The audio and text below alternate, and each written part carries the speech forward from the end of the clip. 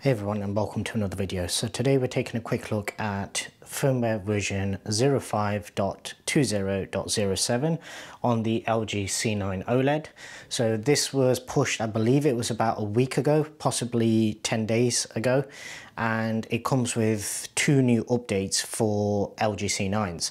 Now, I believe both of these updates were actually pushed to the CX or C10 as well as the C1 series possibly around a month ago, and originally it was thought that neither of these features would actually come to the C9. So in a way it is actually a good thing to see that the C9 is actually getting sort of feature updates that some of the newer ones, some of the newer models were getting.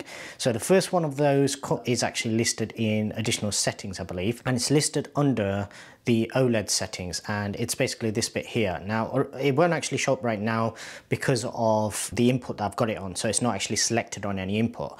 But essentially what this does is it allows you to fine-tune dark areas with the OLED panel essentially. So it allows you to raise the dark areas, and this is mainly intended for gaming, and what it does is any shadow detail, it allows you to just raise that up a little and hopefully get rid of some of those issues where you struggle to see some of the darker scenes when using OLED panels, and in particular the C9, because the CX and C1, they would have already had these sort of adjustments built in. Their game mode on the C1 in particular, as well as the C2 coming out later this year, is slightly different. They actually have a different pop-up menu, whereas the C9, because of the chipset that's involved with giving it the 48 gigabits per second bandwidth, meant that they've not been able to port those same settings across in the same way. So this is the first one where they've introduced this new setting here, and as I say, on the relevant import, so if I did actually have something connected,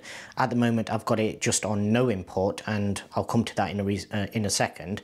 If it was on a import, so for example if it was on the PS4, PS5, anything like that, then it would actually give me options to adjust this and fine-tune the darker areas of the screen. So this essentially is raising your blacks in order to give you more detail in those areas. The other sort of update that came with it is, as you can see right now, it's on no import, and we don't have the no import sort of splash screen that you normally get. So on this, it now cycles through all of these lovely images. If this was mounted further up, obviously it would just look like a painting or something on your wall, mimicking the gallery effect of the G series.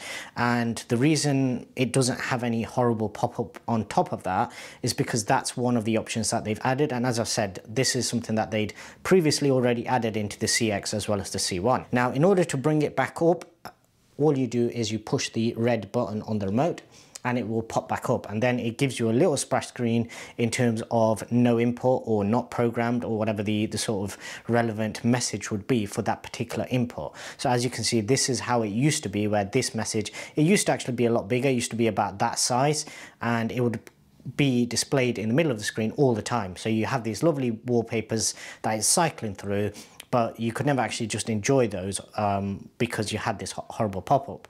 They then added this option on the newer models where you can just press the red button and it will disable that, and they've now brought it to this model as well. So once again, if I just hit the red button, as you'll see, it disappears, and now you can enjoy those wallpapers without having anything else actually distracting from the actual image itself. So in terms of whenever you're just switching inputs, or if you've turned a particular device off, then obviously it will give you a much better image to look at, rather than having that no import label constantly there. Because if it's cycling through this, unless you've gone into gallery mode yourself, then you, being a sort of OLED owner, you know that it's no import. You know what this means, and you know why it's doing it, so you don't necessarily need that splash screen constantly telling you that. So yeah, that's the two updates that have actually come out for the LG C9. In between this and my last video, we have actually had a few updates, but they were all minor bug updates in the background. I believe one of them would have just